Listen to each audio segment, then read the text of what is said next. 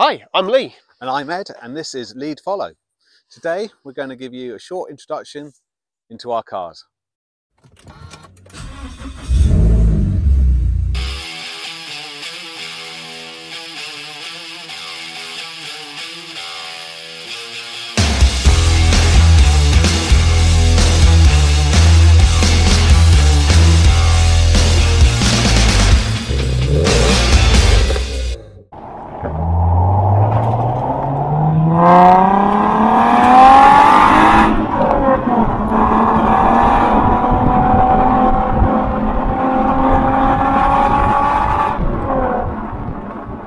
So this is my 2010 Nissan 370Z and I love it. I bought this car about 10 months ago. I needed to get back into a Nissan because I made the mistake of selling my last 370Z and getting a Porsche. Now I did consider going back to 350Z, but the 70 is shorter, shorter wheelbase, a bit wider, which can be an issue, especially around sort of country lanes like this one. And it weighs less, which is surprising. They use lots of aluminium in the doors, the bonnets, the subframe, suspension arms. It's 100 kilo lighter. It's also got more power. Out of the factory, it apparently had 326 horsepower. I think they're being a bit generous, but 326 horsepower, about 270 pound-foot of torque. This one has got a bit more horsepower now. It's running 338.2. That 0.2 is obviously very important.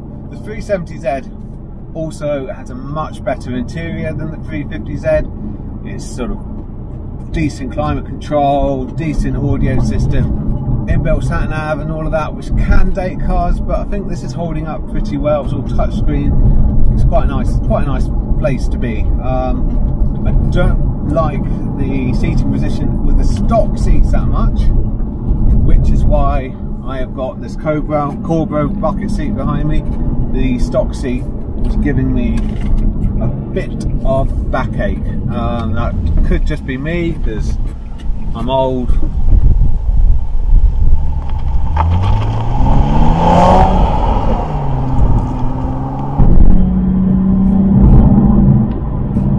So this car is not excessively modified. I'd say it's quite nicely modified. Engine wise, it has an oil cooler, which is essential if you're going to do any sort of track work.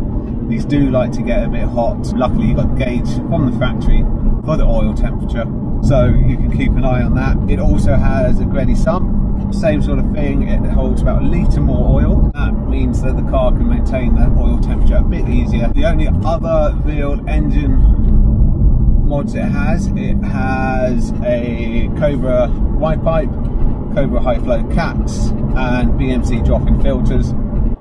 Chassis wise, it has a few more toys on it. It has Bilstein B16 coilovers, adjustable suspension arms, front and rear, a whole load of them, so the alignment's been able to get completely dialed in and it just handles and drives beautifully now.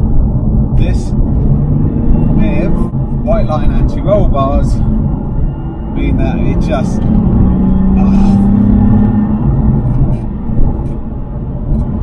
I just love it.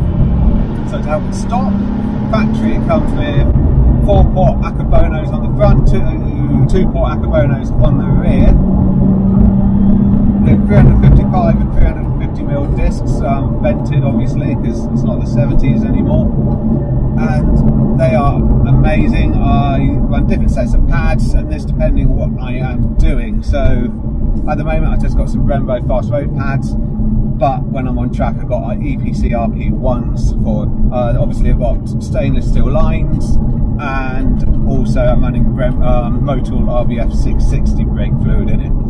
So I don't tend to have any issues with overheating on track.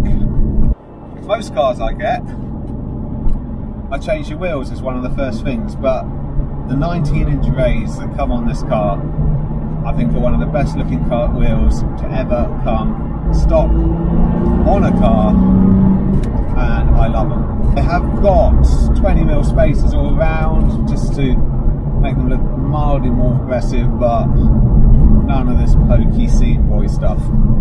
Future plans for it, I would like to get a front lip. Yeah, they kind of need them, just get a bit more aggressive in the front end, and maybe some side skirts extensions, but nothing too crazy. I do think the 2016 facelift is a big improvement on these, and also the Nismo kit is a very nice addition to them. These cars do have a few downsides. One of the big ones is the MPG. So apparently they can get 23.2, which is about the same, well, the most I've ever got out of this, and it's not great. I could get nearly 30, well, a bit over 30 on my 350Z, but you got a lot more performance out of this. So it's one of those things you've got to live with. Other things I don't like, as I said, is driver's seat. That I've never got comfortable in, and the steering wheel not sort of being able to move in and out, which on a car like this it should be able to. Despite all of that, I do think that this is, especially for the money, one of the best rear-wheel drive coupes you can buy at the moment. You can pick these up at the moment for about £8,000, which is just an absolute steal. And you know, if you compare it to like Lee's GT86, those second-hand, good one, well, an okay one is going to cost you £12,000–13,000, and these have much more performance, much better toys, and are just amazing, beautiful looking cars. So yeah, that is why I think the Nissan 370Z is one of the best coupes you can buy today. Rubbish! What you want is a GT86. The product of a match-up made in heaven. Super and Toyota joined together to make a lightweight, rear-wheel drive sports car with an LSD and a choice of two 6-speed gearboxes. With 200 horsepower N8, the car had plenty of go, although a lot of people say that they're weak and underpowered. That doesn't make any sense to me. The closest rival to the GT86 and BRZ is the 2-litre MX-5, which has less power and is only slightly lighter. And let's not forget, Honda for many years before they went turbo were churning out 200 horsepower N8 Type R cars like the Civic and the Integra. Yet nobody ever said they were slow or the MX-5 was slow. What is it that gets people on the BRZ and GT86 so much? In 2015, Cosworth decided to take pity on the little BRZ and GT86 ponies. They decided to inject them with some steroids and turn them into some stallions. Cosworth offered tuning options. You take your car to a Cosworth authorised installer and they start tuning it firstly to stage 1, which is an NA tune, taking the car from 200 horsepower up to 230 horsepower. Nice! And then if you really were flash with the cash, you can move on up to stage 2, which adds a supercharger. This now takes horsepower from 230 on upwards to 300 horsepower. So welcome to my Cosworth GT86 Stage 2 supercharged car with dyno proven 302 horsepower. And an additional option that was ticked on my car, the gigantic AP Racing brakes from the Subaru Impreza SC400. So now the car has so much extra torque and power, it really pushes you into these fantastic factory seats. And then the brakes, they have the pleasure of trying to remove you from those seats. It just feels like a normal GT86. There's just a lot more noise, a lot more go, and a lot more stop.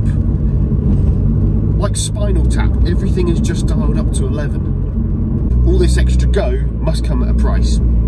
And it does. And it's a big one.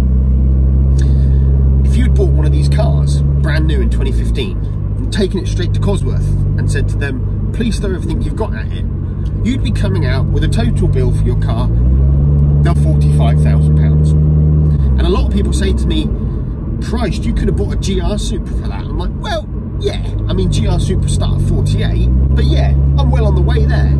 So why didn't I buy a GR Supra? Why did I decide to buy a used GT86 and then throw its same value again at it in tuning parts?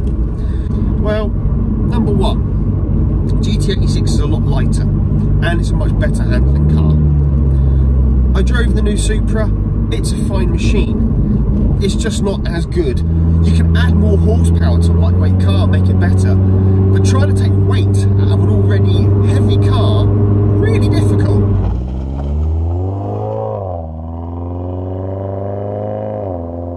Number two, maintenance. It's just a 2-litre engine. Even with the supercharger, I take it into my local Toyota main dealer. They don't care. They do an oil change, it's fine.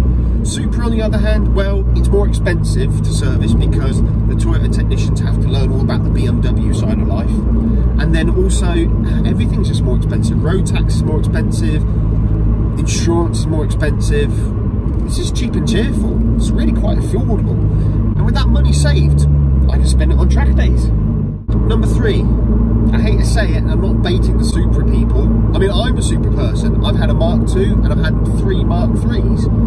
But Supra is made out of German parts by Austrians in an Austrian factory. Does that make it a Japanese car? This is built by Japanese people out of Japanese parts in a Japanese factory. Okay, and the last thing is the Cosworth badge. I'm afraid I'm a magpie. I love the shiny stuff. And I'm a kid of the 80s. I grew up idolising the Mercedes 190e Cosworth. I loved all the Ford Cosworths. God, I'd love an Escort Cosworth so much. The thing with the Cosworth badge is it has history, it has pedigree, it stands for something. I mean, it's worth its weight in gold. Sound-wise, that supercharger, it raises the bass idle and there's just more air flowing through the exhaust all the time. So it's slightly louder than usual. And you've got the subtle hint of the whine of the supercharger. But if you were imagining it to sound like a Dodge Hellcat on full chat, no, you don't hear the supercharger like that. I mean, some people might find the lack of supercharger whine to be a bit disappointing. I mean, I quite like it. I think it hides the fact that it's boosted.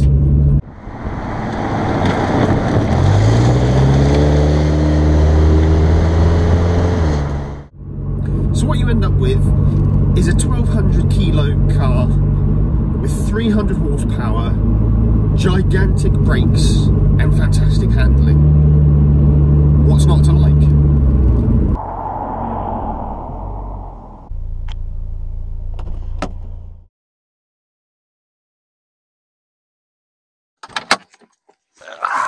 So a GT86 is better than a 370Z? Yes. A stock GT86 is better than a stock 370Z? No.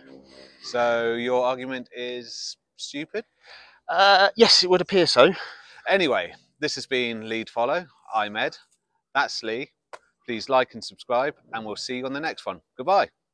You didn't say goodbye, Lee. Oh, I didn't say goodbye. Oh, sorry. I can cut it. Yeah, okay. I say goodbye, I cut it and I say goodbye. Yeah. I've just said goodbye like 5 times. Yeah.